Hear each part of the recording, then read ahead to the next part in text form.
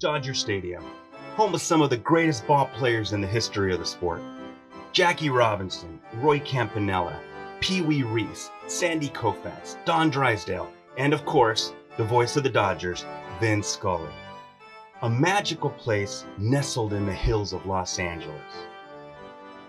Hello and welcome to Work It With Juan. I'm Juan Macias, your host, and as you can see, I am at beautiful Dodger Stadium. No, I'm not here to take in an afternoon ball game. I'm here to meet with one of our social work alums, James Lopez, who works in this exciting setting every day, using his MSW in a non-traditional way as an analyst for the Dodgers RBI Youth Development Program, which is part of the Los Angeles Dodgers Foundation. Let's go meet him. Welcome to Dodger Stadium. Thank you very much. I must say, this is a pretty sweet place to come to work. Yeah, never gets old. I mean, look at all of this. Hey, what's that? This is some memorabilia from our National League Championship and World Series run last year. Let me show you around. Cool, just a sec.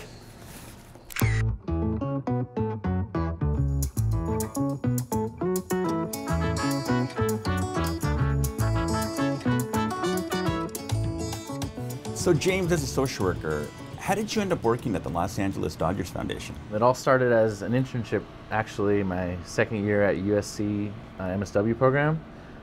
There was a handful of non-traditional social work internships available, and this is one that had to do with youth sports and youth development, something I had experience in, so a few of my professors recommended that I look into it. I'm also passionate about sports in general. I grew up playing youth sports, so I got the internship, served there for a full year and was able to accept a full-time offer at the end of that school year. Good job. Good Thanks. job. So you're an analyst. Tell us a little bit about that. Dodgers RBI is our youth development program at the foundation. So it's a program that's for kids ages 5 to 18. We want to get them playing baseball and softball, Okay. and use that sports participation as an engagement tool to deliver health and education resources to them.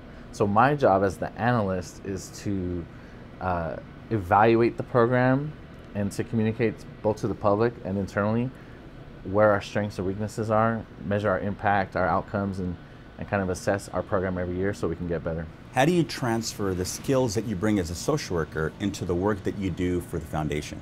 There's some real hard skills around measurement, evaluation, and research that I bring as a social worker. Understanding communities and the person and environment perspective, how a young kid might have many things going on in their life, and how sports can be a catalyst for positive growth. Those relationship building skills are key to what I bring to the team.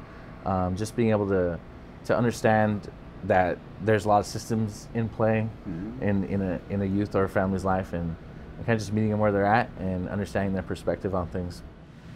What an interesting way to use your social work skills. Yeah, it's fun too. I mean, we get to be around youth sports all the time.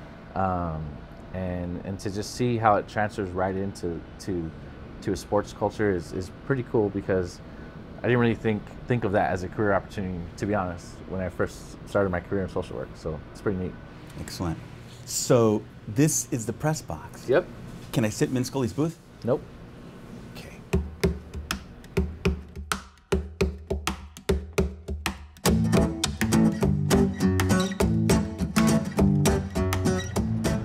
So this area of the stadium is open to the public on game days. Anything you want to know about Dodgers history is right here in this hallway. So where's your office? Right down that hallway over there.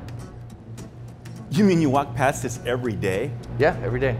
Oh my God, that's home plate at Ebbets Field in Brooklyn.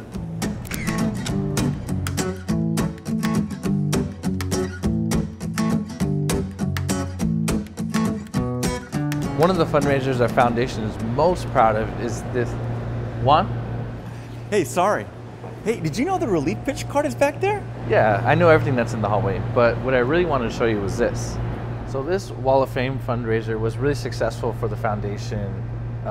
People could purchase a baseball for their family or for a loved one and have it enshrined in Dodger Stadium for the rest of the time. So it's pretty cool. People have put their names up here, and this will never come down. And what does the money raised help the foundation do? All the money we raise goes towards our programs. So it's Dodgers RBI or Dodgers Dreamfields or LA Reads, our literacy program. And it also goes towards our grant making program. So we support local nonprofits in the community as well. That's awesome, James.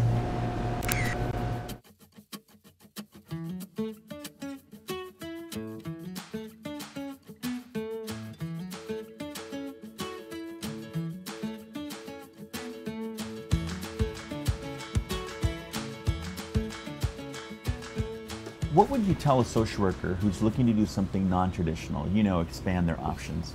I would tell them to stick with their social work values and what they're passionate about, and find a place where they can capitalize on their passion or that cause in a new setting.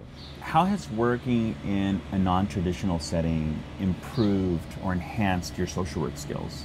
I think my interpersonal skills have grown being here because I've had to interact with so many people that are not social workers. Various professionals work here at Dodger Stadium.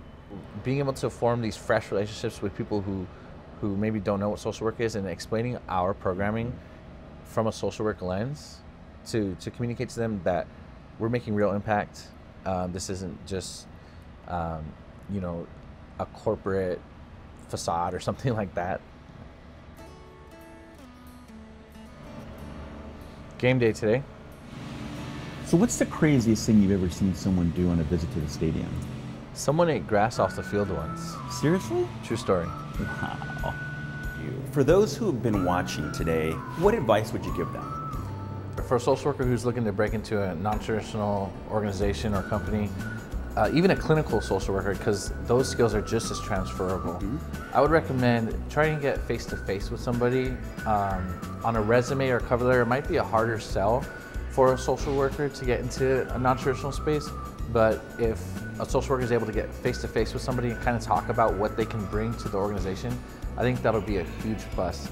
And also to not be afraid to jump on an opportunity as soon as it's there, because that window of opportunity might be open and closed real fast, because these opportunities tend to come few and far between. James, thank you so much for sharing everything you have with our viewers today. I have a gift for you. Oh, thanks, Juan. Really appreciate it. That'll surely make your coworkers jealous. I bet it will. For more information on non-traditional social work, visit dworak-peck.usc.edu/career for extended content.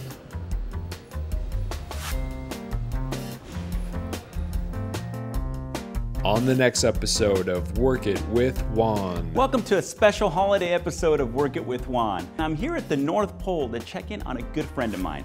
Obviously, I see you're upset. Upset? That's an understatement. These elves are just ridiculously unmotivated. As you can see, Matt is clearly not handling stress in the workplace very well. I think you and I could work on what are called emotional intelligence strategies. Who are you talking to?